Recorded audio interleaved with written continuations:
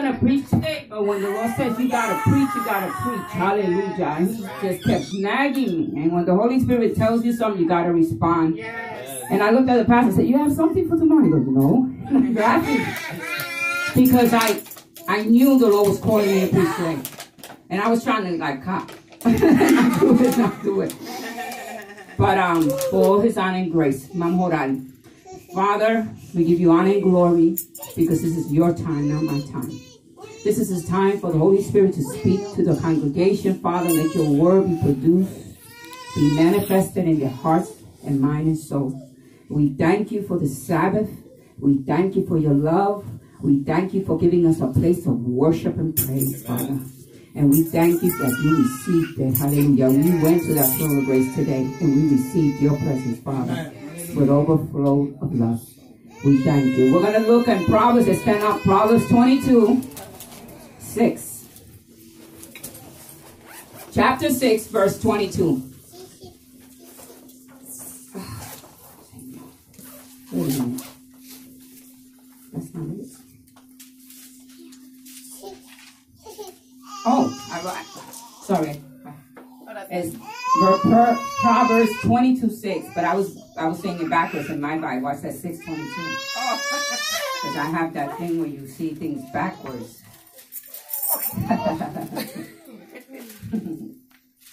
Anointing overflowing over your mind, soul, and spirit. There's a renewal in your life. Gloria a Dios, hallelujah, hallelujah, hallelujah, hallelujah, hallelujah, hallelujah. Thank you, Lord. Everybody has it? Amen. Amen. In the name of the Father, the Son, and the Holy Spirit. Amen. Train up a child in the ways he should go, and when he is old, he will not depart from it. Pastor, make a prayer. Hallelujah. Padre Santo, Padre bueno, gracias te damos por esta palabra, Señor. Padre, que esta palabra toque cada corazón y penetre hasta los huesos, Señor. Usa la pastora, Señor. Transforma los mentes y los corazones en este día, Señor. En el nombre de Yeshua HaMashiach, Padre, te damos gracias. Úsala. Pasa carbón encendida por sus labios, Padre. En el nombre de tu Hijo amado te pedimos las cosas. Amen. Gloria a Dios. Mi alma te adora, Señor. Train up your child, he says. And in the ways, what ways? Who's the way, the truth, and the life? Jesus Christ, our Lord and Savior, Yehovah HaMashiach. He is the way, the truth, and the life. It says when you bring your child in the ways of the Lord, hallelujah, in the ways of the Lord, he will not depart from it. So the Lord gives the parent what? A responsibility. Say everybody, a responsibility. A responsibility to bring up my children. Amen. Because there are times of confusion right now.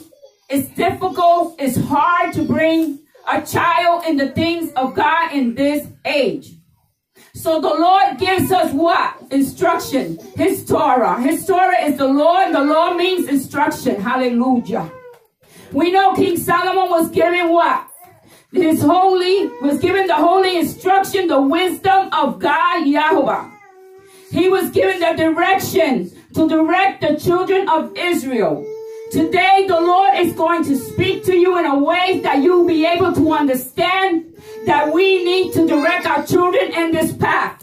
Because at the end of the path is destruction or eternal life. This is very important in our lives. We must keep the instruction of Yehovah, our Lord, our God, in our hearts. He says, love me, like it says in Deuteronomy chapter 6, verse 4 and 5, which is the Shema, which means, Shema means, and listen, listen, Israel. It means listen. It says, Yahweh is one. His name is one. Then the part that says, 5 says, love Yehovah, which means your God, with all your heart, your soul, and your resources. That means you must give it his all in order to produce something in your children. It says the righteous, it says in Proverbs 27, the righteous man walks in integrity. His children are blessed. When we walk in righteousness, we are blessed. When we do the things of God, we are blessed. When we show our kids that we have the Lord in us, they are blessed. Because something is produced in our child. Amen. Amen. Integrity means a honest, good character, truthful person, being whole, undivided, having it all, a stable person. Can we do this? Can you do this in God? Because we could do all things to Christ that strengthens us. Whatever step a parent takes, your child will follow. I have seen 2-year-olds and 3-year-olds. One day I was at the beach with my family, my husband, the pastor, and there was a family in my right-hand side, and she had maybe 3 kids. One was the age of 4. The other one was the age maybe of 8. And then she had like maybe a 10 or 12-year-old. But the 4-year-old, these kids were constantly cursing their mother out. The language they were using was street language. And I mean, the worst language you could teach. Mom, I want that, and this is blah, blah, blah, blah, blah. And I just looked at them. I said, how could she just say, okay, sweetie. Okay, sometimes we think it's okay to let our kids speak the way sometimes we speak because we're in the world. But we're not part of the world. God says we are part of him. When we come to him, we become one in him.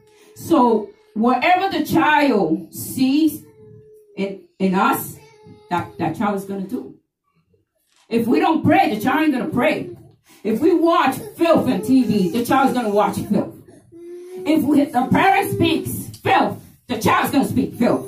And then you're going to wonder, why is this child speaking filth and doesn't respect me? We are the example, the Lord says today. We are the example. We have to teach our children to walk in righteousness as God. Whatever step as his parent, your children, I say it again, will follow. If you take a left, the child will take a left. If you take a right, the child is going to take a right. They will follow you in your words, your action, and wherever God you serve. If you're going to serve the righteous God, they're going to follow you. But if you serve the wrong God, they're going to follow you. And we do not want to lead our children of this generation to a destruction path. We want to lead them in righteousness and produce a right spirit in them by the Spirit of God.